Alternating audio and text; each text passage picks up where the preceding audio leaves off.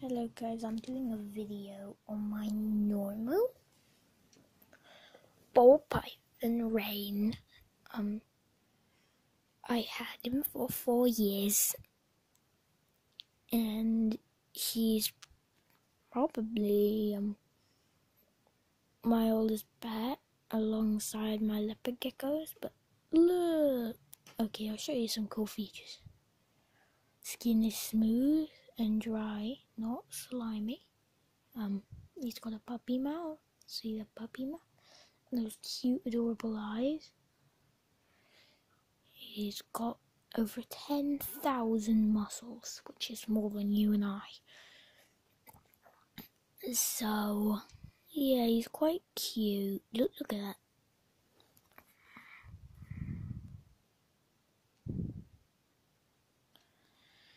Look at his little puppy face. Puppy face.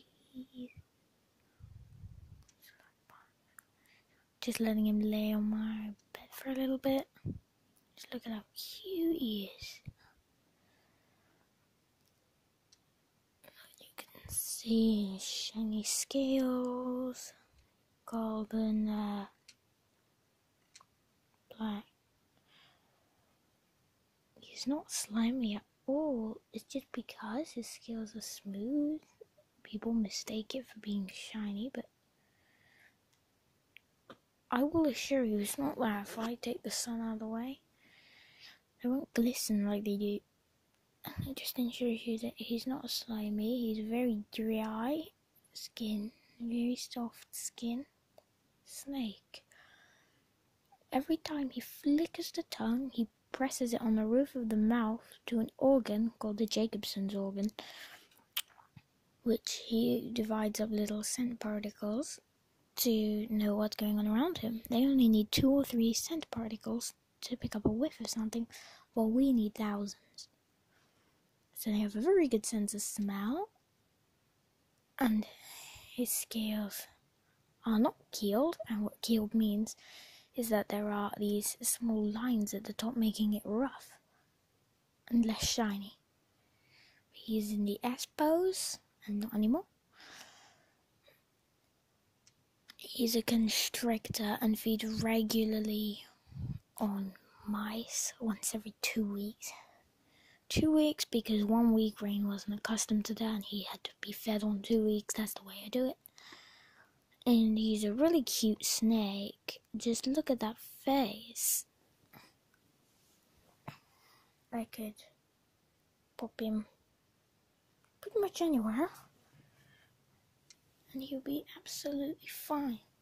I could give my hand a rest and let Rain slither about because he feels comfortable on my hand. And also snakes, you see their scales. If you look closely, you'll be able to see like an outline. That outline actually allows them to move, making them the most flexible animals on the planet and also the most dangerous.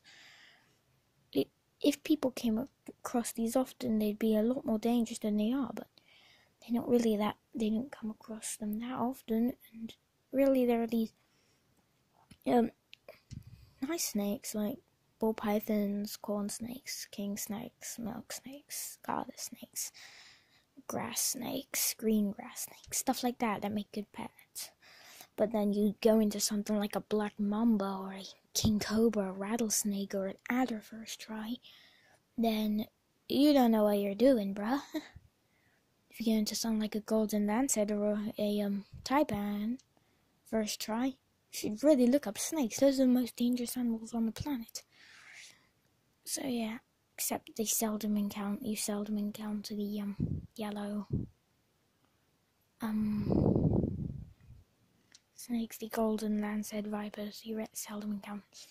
In pet shops, you can usually go pick up snakes like these or adopted snakes. You could go to a breeder. You have to go to the pet shop to get Rain because, well, the pet shop that I visit, because I live in the UK, the pet shop that I visit is not really far, and they treat their animals very well, and they make sure that your snake, lizards, dogs, cat, whatever you own.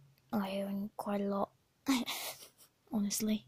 Butterfly owls, 2 lizards, and you, a toad, snake, a dog, a butterfly owl, some fish, and soon some turtles.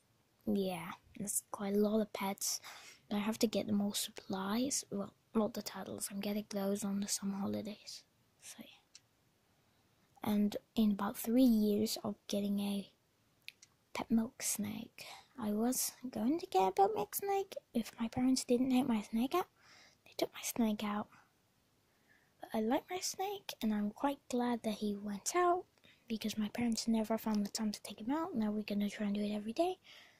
But in around 3 years from now, I will have my own pet milk snake. That will be when never mind.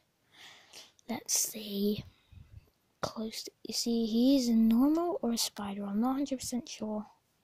But if you look closely, you could see all the pigment on the scales. And that's really cool. And he's shiny, not slimy. And this snake is probably one of my favorite animals. If not my favorite animal. And he's really cute. And I just think snakes in general need more love. And there's specific species that I really think need more love. Like lion snakes. Jeez, you may be thinking, if you know a lot about snakes, you may be thinking, why the heck would you want a pet venomous vine snake? I just like them. They look really cool. They look like those rhino rat snakes, which I'll be getting when I think it's 25. Yeah, I'm pretty sure I'm gonna be getting a vine snake and a rhino rat snake when I'm 25.